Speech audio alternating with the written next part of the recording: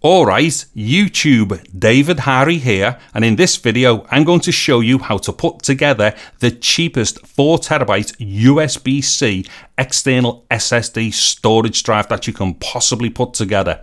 Now, a few things before we get into this. One is I'm using my MacBook Pro here. However, this particular drive will work on any type of Windows PC, Mac PC, Linux PC. In fact, any type of computer device that uses USB-C and can read data and write data to an external drive. So work on anything. Also, I'm using USB-C here to connect to my Mac. However, you can use a slightly different cable which goes USB-C to USB-A, so that will connect to anything from USB 2 up to USB 3 as well. I will show a quick example of a cable like that. However, I am doing this very specifically for USB-C for the connection on my Mac, which, although it is Thunderbolt, it will accept USB-C as well. Now, also something else that I'm going to have to point out here, this particular drive is a Samsung QVO drive. Now, whilst it is the cheapest, it's the cheapest for like maybe one very particular reason, and that is it does not have the fastest write speeds. Now, without getting too technical about this, what happens is the write speed on this drive is going to be like really fast for like so long, like so for so many gigabytes it'll be dead fast. If you just use say a single say 1 GB file and threw it over, it's going to just go over dead fast. However, if you use large amounts of data, what you will see is that it will go on dead quick and then suddenly it'll drop down maybe to around 160 megabytes per second, somewhere in that region. However, for my particular use and for most people's use, the vast majority of the time spent with an external drive is reading from it, and in that instance this is going to be just as fast as like your average kind of SATA SSD drive. So just bear that in mind. It's not going to be the fastest for writing, but in most instances that's not going to bother most people. But where it does work really well is for the read speeds, and at that point you've got 4 terabytes worth of storage that you can read from like relatively fast. You can of course use things like Thunderbolt, and I've already done a video about putting a Thunderbolt drive together. However, you start like spending a lot more money for stuff like that. You can also buy an off-the-shelf USB-C storage solution, which is SSD, which is going to be quite fast as well. However, they're going to be a lot more expensive than putting one together yourself. So just bear all that in mind. This really is a drive of convenience, so it's got a large amount of fast reading space from it, such as 4 terabytes, which is huge really when you think about it for SSD, especially if you've bought a Mac and you were thinking about going from 1 terabyte up to 4 terabytes. It's going to cost you $1,000 to do that internally, given that's going to be like way faster. However, if you're just doing stuff like reading files, say for photo stuff, video editing, music and stuff like that, these are going to be awesome. And I will be doing read and write speeds for this as well, just so you can see some tests happening with it. Anyways, after all that explaining, I will now get into putting this together, and then I will get on and do some speed tests and stuff. Alright, so on to putting the drive together then. And as I've already pointed out, this is going to be using a Samsung 870 QVO 2.5-inch SATA SSD. So let me just put that box out of the way. Now, as far as the enclosure is concerned, I'm going to be using one by Antec here. And you can obviously use whatever you want to use here as far as the enclosure is concerned, just as long as it is a 2.5-inch SATA to USB-C enclosure. But the reason why I'm going to use this one is because it looks quite interesting. And that's because the outside of this particular enclosure is got like an alloy kind of material on it, maybe aluminium or something, but whatever it is, it may well be something that will help for heat dissipation. If not, it actually just looks quite nice as well, so I'm really into the way it looks. Now, what I'm going to do here is show you how to undo this. Oh yeah, and what it is, this is a toolless design, so no screws or anything, which is pretty neat. So what we do here on this side, we can see there's like a little arrow here pointing that way, so just push down and then push forward. So down and forward, and then that is going to release everything. So the whole mechanism now means that this will come apart. So what we do, we just pull forward here, and then the outer case will just come off dead easily like that. And now inside here, what we should be able to see is the SATA data and power connection. And what we simply do is just get the 2.5-inch SATA drive, get the data and power connections there, just line them up with the ones in there like so. Just slide the drive into the case like this. They will match up, and then just push them in together, and then that's it. That is now connected, locked and in place. Also, we have got this little foam disc here. Now that's got a sticky piece on the back. You just peel that off and it becomes sticky. And the reason why we have that is because you can get like slightly different thicknesses on these drives, like 7mm and stuff and 9mm and whatnot. Well, you can use these to pad out the drive inside. So although I'm not going to stick it down, I'm going to put it on anyway, just so we can see that that can go on the drive whilst the sleeve goes back over, or the outer case. So just line up the outer case to go back in, and we can see this easily because it's got a notch there. So that notch moves forward to the back and actually lines up there with the light indicator. So let me just push this on, and then let me just get that foam piece just in there. Okay, so as you can see, the foam piece will go in there and like thicken out whatever's inside so it doesn't move. And then boom, we push that on there like that. And then all we do, we just take that plastic retainer bit there. Make sure we line the 2 arrows up, as we should be able to see there, 2 arrows, and then put that one up there and then push down a bit and then pull it back. And then there we go. The drive is all together.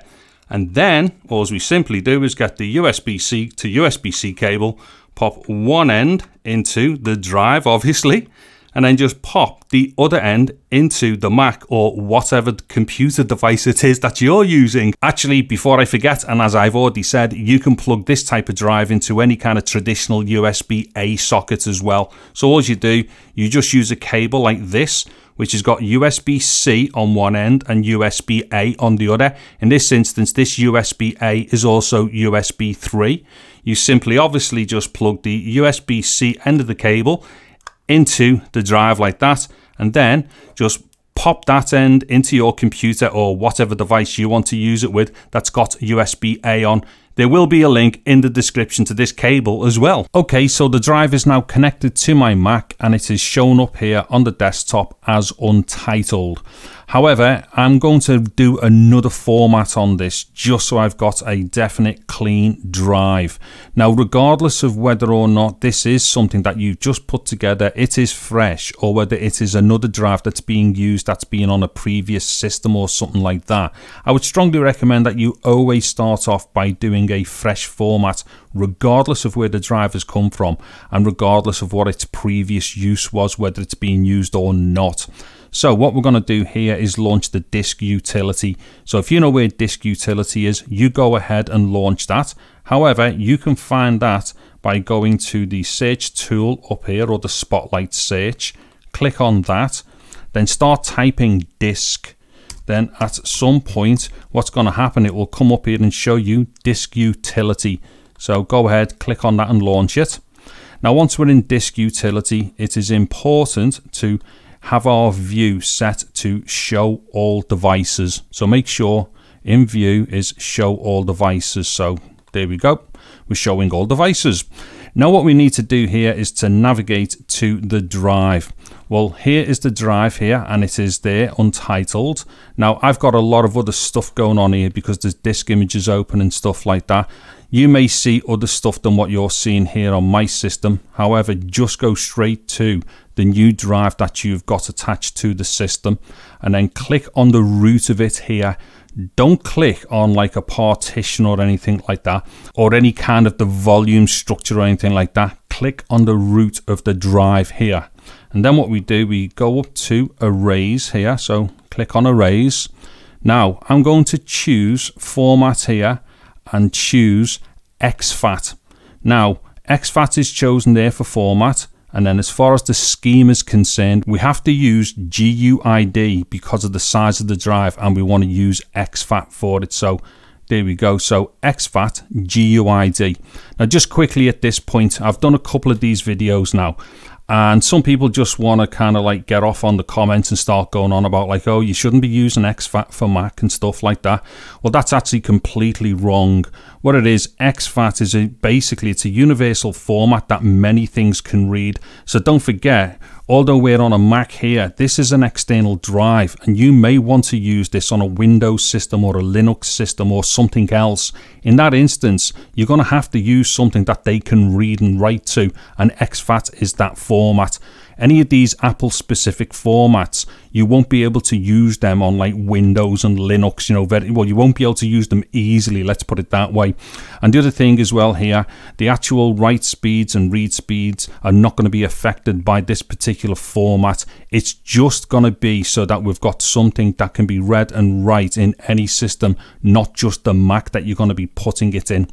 Okay, so here we go. As far as name is concerned, I'm going to call this 4 terabyte SSD. Okay, you can call yours whatever you want, and then we'll go off and we'll erase that. So the erase in here basically is just going to reformat and everything.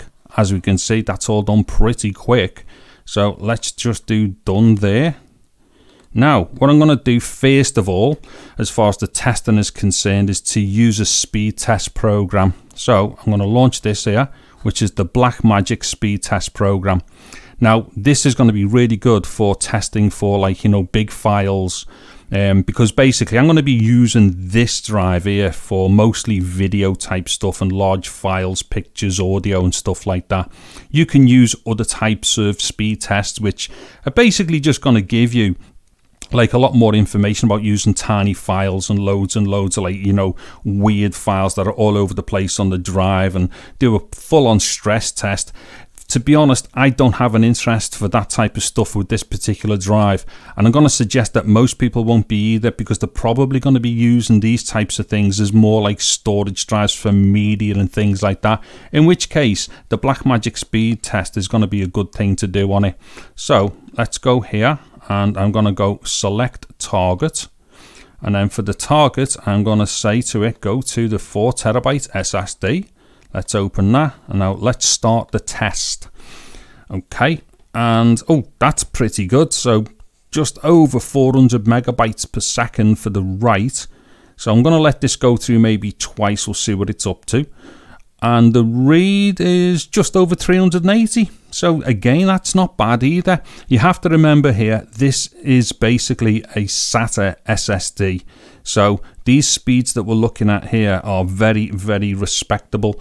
And to be honest, even the fastest of these SATA drives, even when they're internal on a machine, you're not really going to be getting that much more better than this as far as read and write is concerned. You might start getting up to 450, 460 and stuff like that.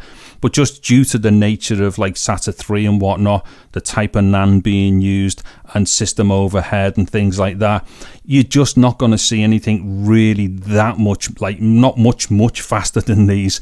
The only time you're going to see better like numbers than this is if you're going to be using bespoke kind of like, you know, off the shelf drives, say like Samsung T7s and stuff like that, which have got very fast NAND on them. And although they are on USB-C, the drive itself is going to be much faster than what these are. And then obviously you can go to Thunderbolt and stuff like that.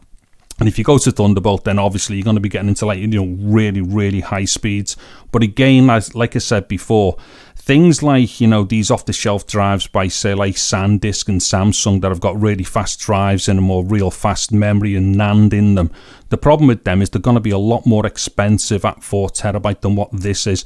And then obviously just forget about it as far as Thunderbolt is concerned, because that's really, really expensive. Anyways, I'm going to stop that. As we can see, it's about 400 for the write and about 380 odd for the read, which is really, really respectable for this. So what I'm going to do now is exit that, and now I am going to do my real world disk test. So just give us a second while I set up a stopwatch. Okay, so I've got my stopwatch set up here. This is the 4 terabyte drive, and here is a folder which has got, let's see, it has 58.7 gigabytes worth of video files in it. So what I'm going to do first of all is test the write speed of the drive by dropping the folder onto the drive and then timing it. So we're going to time to see how long it takes to write 58.7 gigabytes worth of data. So let me just drop this and then quickly hit start. So drop, start, oh, start, there we go. Maybe I was about a second out there. So what I'm going to do here is just speed through this, and let's get to the end and let's just see how long it's going to take to write 58.7 gigabytes worth of video files. Okay, so I'm going to come back in here, so I'm just ready to hit stop as soon as those files have been written there. So hopefully it's not too far off there. Oh, there we go. Okay, so that took 5 minutes and 23 seconds to write just over 58 gigabytes worth of data to the 4TB SSD. Now what I'm going to do now is test for the read speed. So what I'm going to do is just delete the files from the desktop there, and then I'm going to drag the folder back to the desktop and then time how long that takes. So give us 1 second. Oh, reset, start. I'll add 2 seconds onto the end of that one because I think I might have been 2 seconds out. Okay, so what I'm going to do once again is just speed through this, and let's just see how long it's going to take to write back these 58 gigabytes worth of files. So this is now the read speed that we're testing for.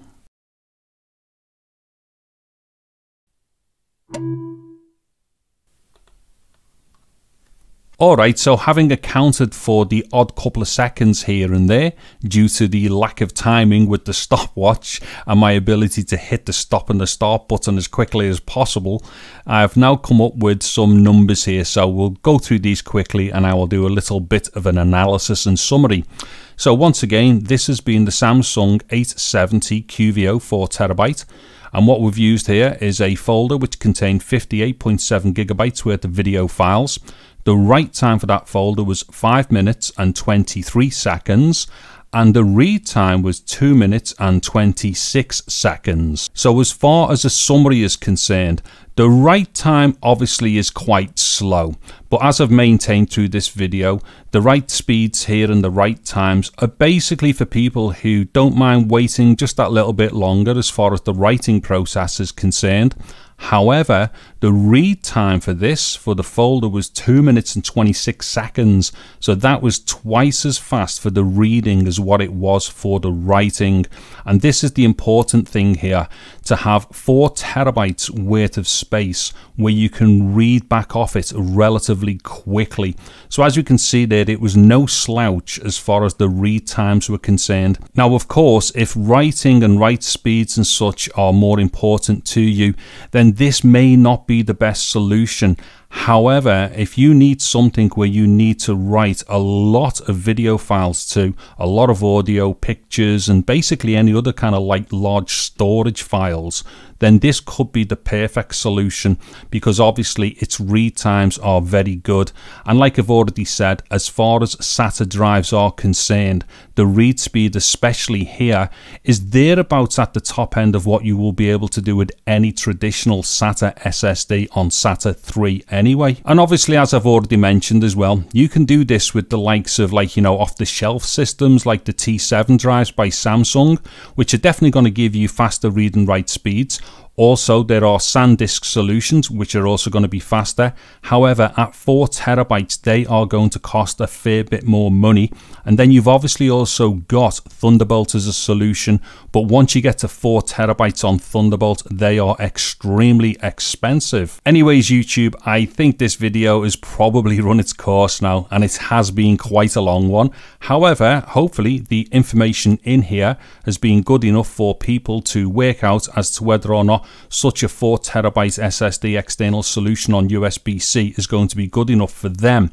Now, if you're into this type of stuff and into stuff to do with like the MacBooks and also iPads and things like that, definitely keep an eye on my channel and stuff, because I will be doing a whole bunch of videos during this next month to do with the MacBooks and things and iPads and all that. And if you've liked the video, please give it a thumbs up. Also consider subscribing to my channel and clicking on the bell notification icon to be notified of similar videos and stuff to do with the MacBooks and the iPads and all that stuff, blah blah blah.